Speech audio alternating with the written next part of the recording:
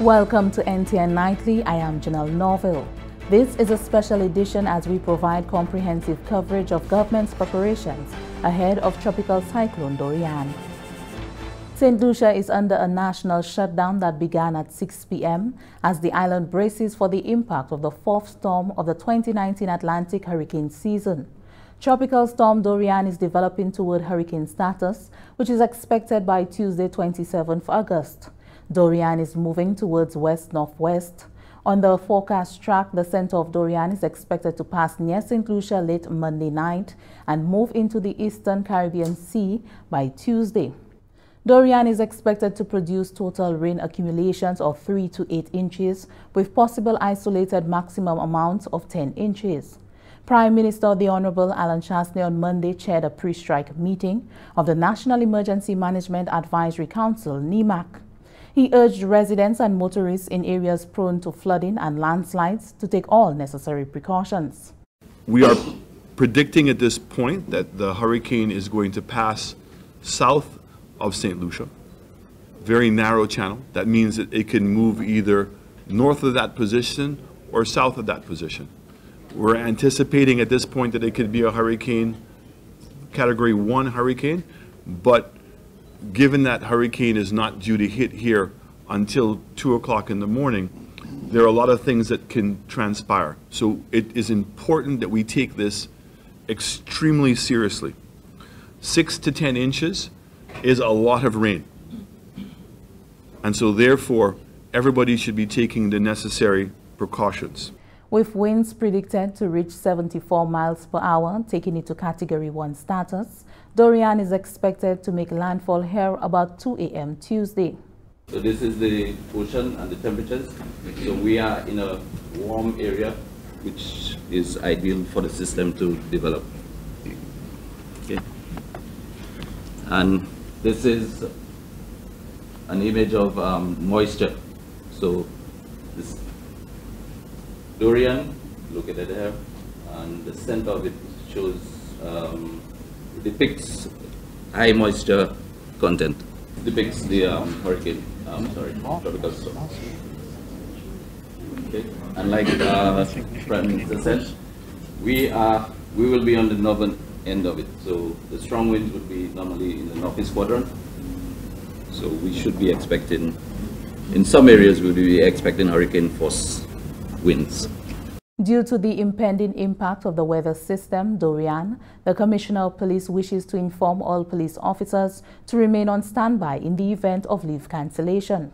In the event of damaged infrastructure resulting in the breakdown of communication systems, all police officers are required to report to the nearest police station without further correspondence indicating cancellation of leave.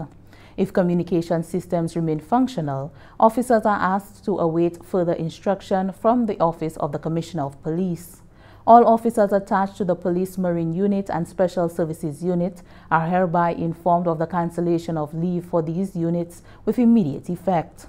The Royal St. Lucia Police Force has advised the general public that due to the national shutdown from 6 p.m., no one via foot or other means is to be seen outdoors. Anyone violating this, with the exception of emergency personnel, shall be detained. Once again, everyone is to remain in their homes until the official all-clear notice is given by NEMO.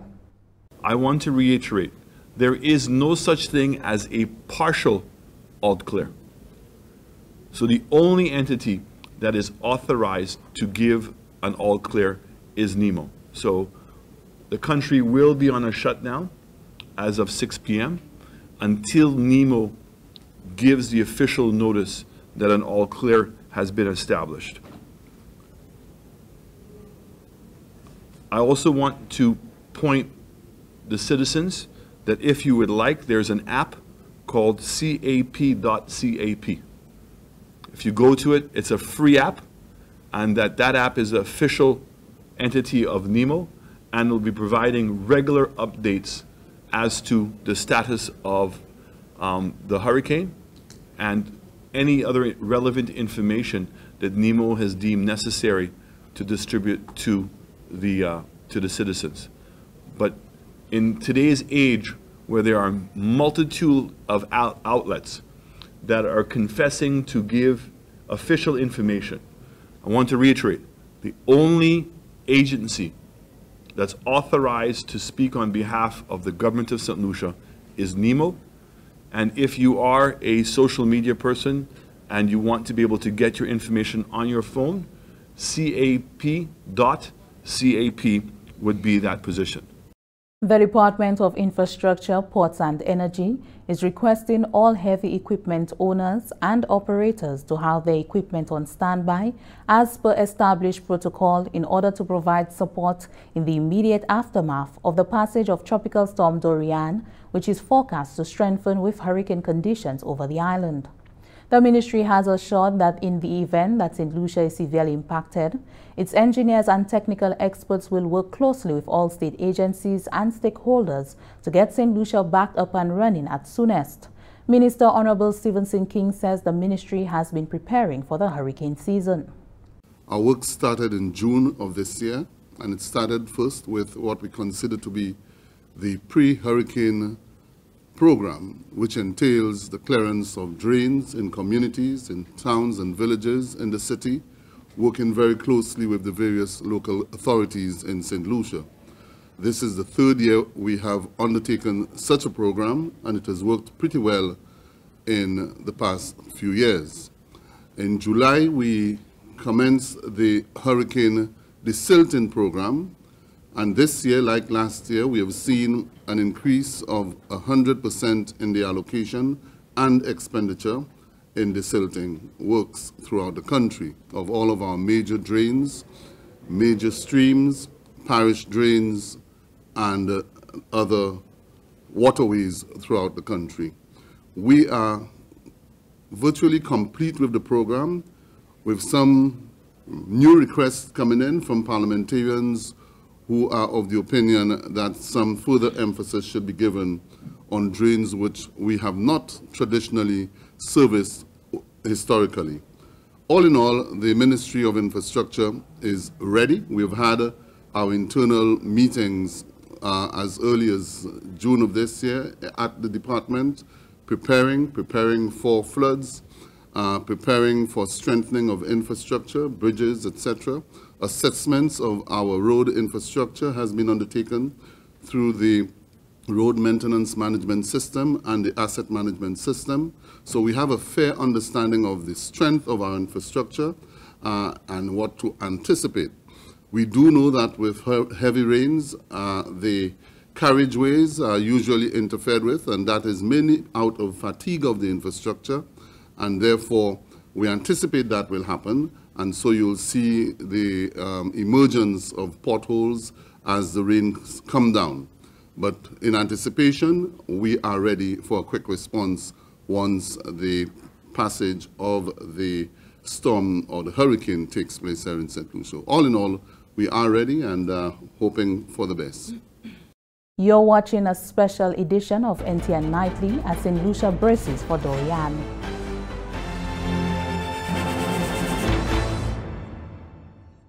Si ou jwen un bil ki ho, gade si siten ou ka koule. Se pa tout le ou ka ywe, kote siten la ka koule. Avant ou kouye wasko, examine siten la pa kou. Ekwi nimiwo a ki asou mita. Pa seve dlo a pou 30 minit pou yon neditan. Deviwe ekwi numéro a ki asou mita. Si numéro a chanje, siten la ka koule. Kouye en ploma pou oje problem la vitman. Sa se en komisyon Hod Wasko. Welcome back. The island's healthcare system comes under pressure daily, but at times of disaster, health services become more critical. A fact not lost on the government of St. Lucia. Prime Minister, the Honorable Alan Shasney, on Monday highlighted the transformation that wellness centers or health centers have undergone over the past 3 years. Contingency measures are also in place for St. Jude's Hospital and Victoria Hospital.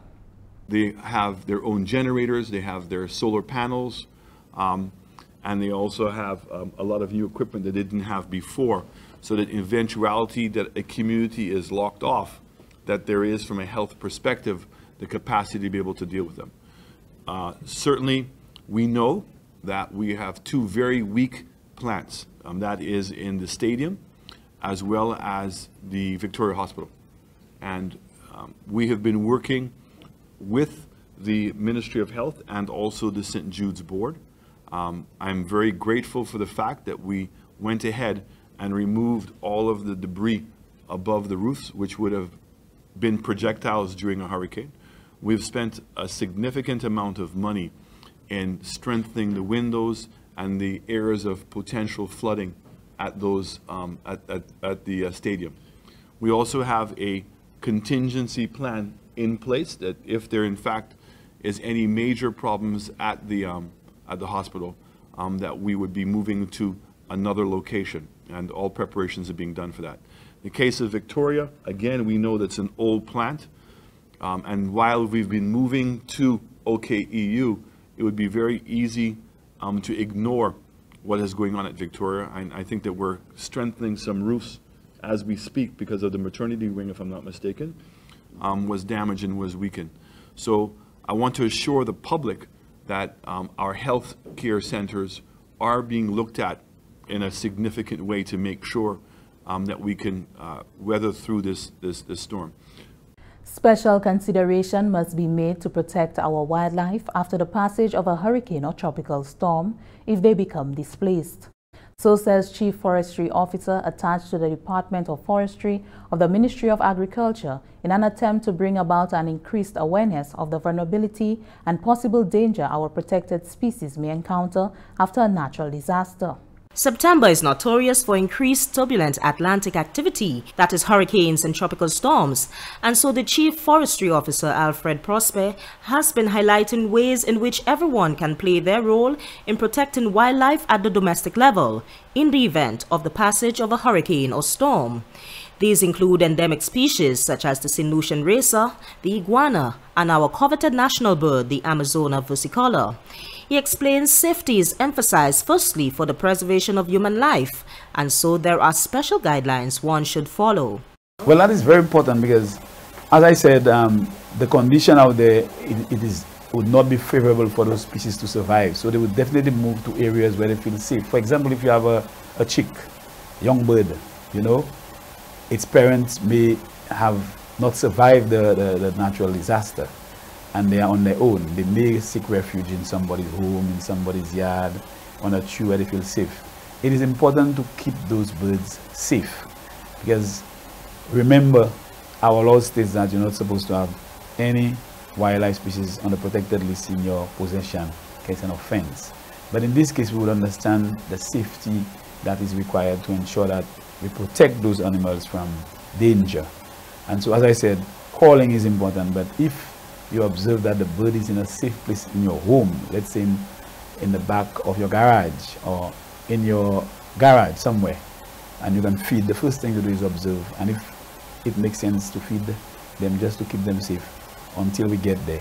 I think whatever can happen, but we try not to encourage persons to handle the animal simply because we may not be aware, or they may not be aware exactly what the problem is. So we ask them to observe, call as quickly as possible. With some small degree of leeway, there may be reason to offer temporary refuge and sustenance for displaced wildlife. Mr. Prosper further advises. What I would like to advise persons to do in the event they come across a bird, a boa constrictor, any of our wildlife species, to contact the forestry department as soon as possible, and we will provide guidance to the person in terms of what to do.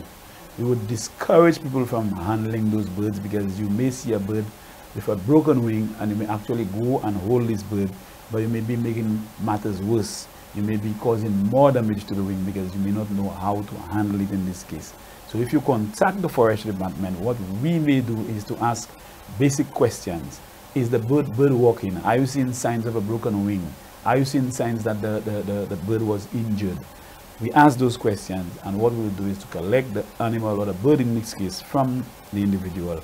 Regardless of the situation, Mr. Prosper says there are forestry officers posted around the island and could be contacted for assistance at the following numbers and/or through the fire service. For the Northern Range, one should call 468-5639. In Millet and on the West Coast, the number is 451-1691. In Dennery, residents should call 453-3241. In the Quilles range in Vieux-Fort, 454-5589. And in Soufrière, 457-1427. These emergency contact numbers can also be found on our Ministry of Agriculture Facebook page. From the Ministry of Agriculture, I am Amanda Faye Clark reporting. Stay with NTN Nightly. Up next, Primus Hutchinson is here with the NTN Nouvelle at Creole.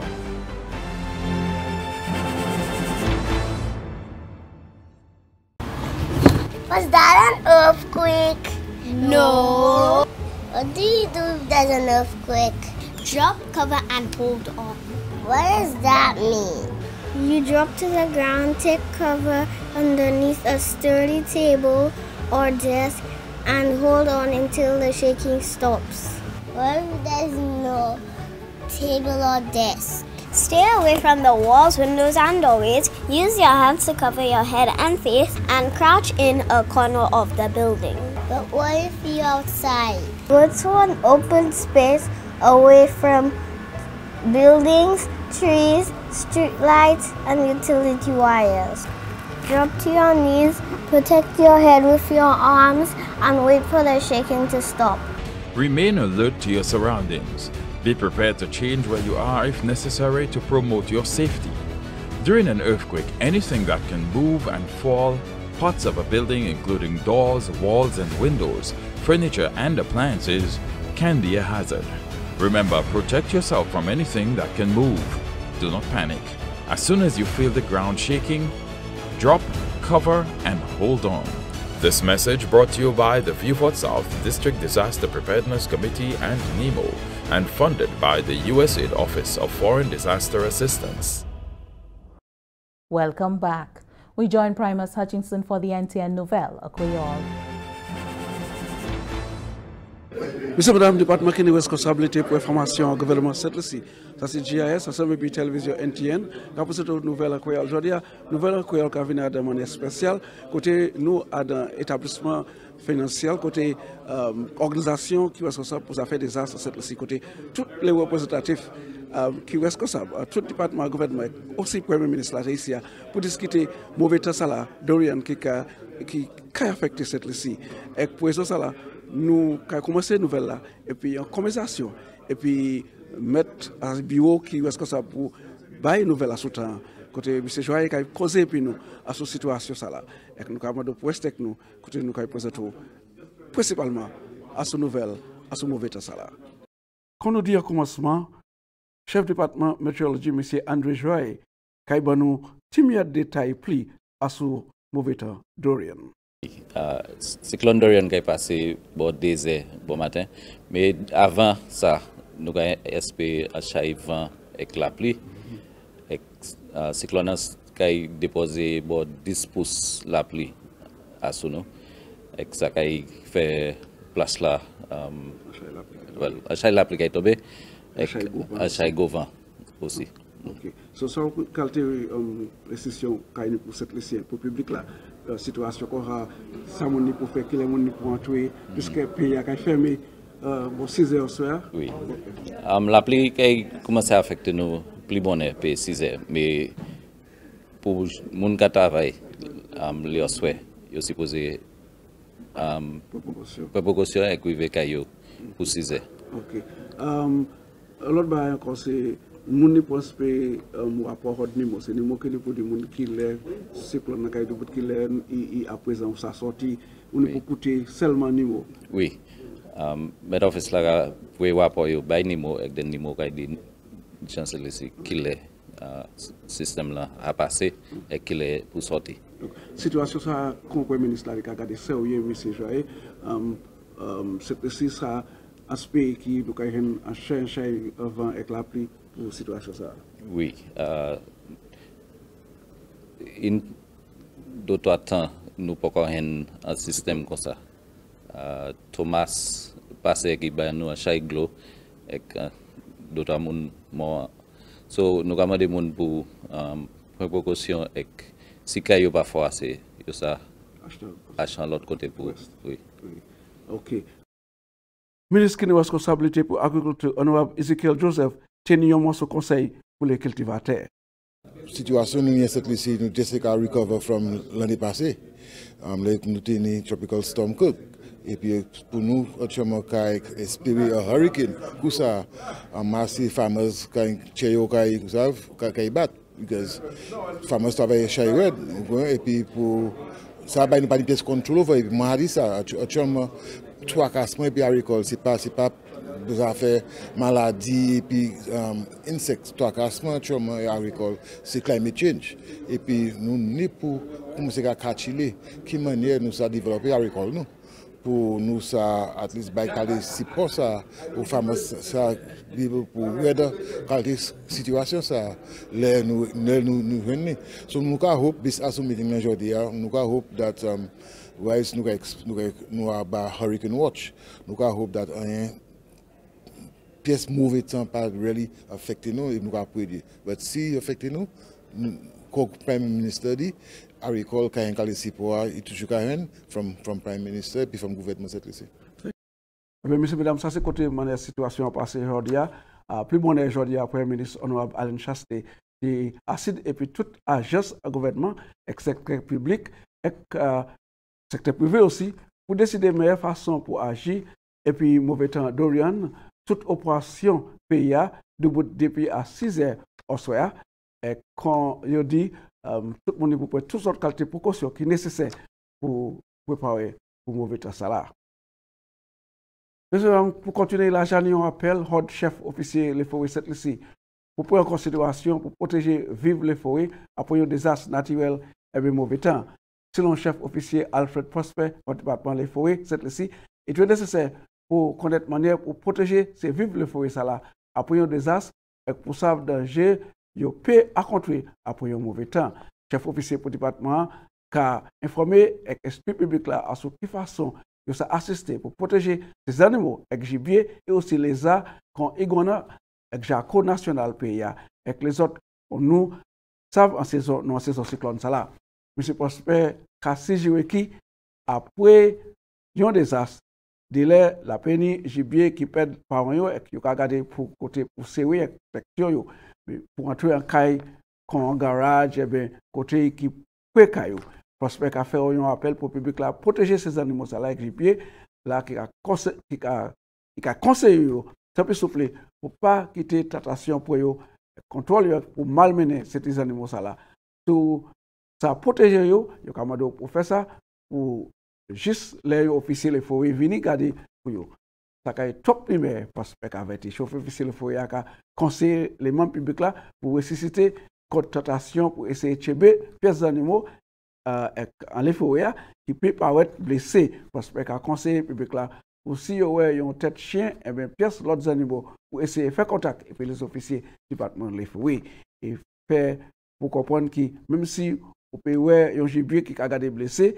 et puis par exemple ni un zèle cassé pas chébé parce que on pas savoir qui est meilleure façon pour faire ça avec délai et on peut faire plus de dommages. Chef officier les forêts noté que ni les officiers les forêts tout au niveau pays qui là pour faire contact et puis pour façade note vous ça tourné 468 5639 millet 45 yon 6 9 yon denry 453 3D 4 yon Quelance 1 454 6589 Exofouye 467 yon 4 D7.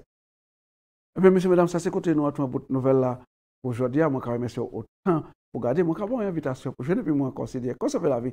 N'engaye pour cette autre nouvelle à créole. Avant de nous fermer, moi, faire savoir qui nous a préparé pour cyclone Dorian et on est pour prendre toute précaution qui est nécessaire comme Premier ministre l'a dit pour assurer que tout caillou, toute la famille, les animaux, toute bagaille en ordre et que rester loin et que si vous pas de caille qui est en ordre, allez rester la caille en notre monde. Et nous avons dit que toute bagaille qui est passée et que vous avez préservé le pays. Nous remercions autant et que je peux présenter l'autre nouvelle. Merci, Appeal Primus. And to recap what's happening with us, St. Lucia is under a national shutdown that began at 6 p.m. as the island braces for the impact of the fourth storm of the 2019 Atlantic hurricane season. Tropical Storm Dorian is developing toward hurricane status. With winds predicted to reach 74 miles per hour, taking it to Category 1 status, Dorian is expected to make landfall here at about 2 a.m. Tuesday. That brings us to the end of NTN Nightly. Join us next time at 7 p.m. with a repeat at 7 a.m. You can also catch up with us anytime on the St. Lucia Government Facebook page or YouTube channel. I am Janelle Norville. Stay safe. Until next time.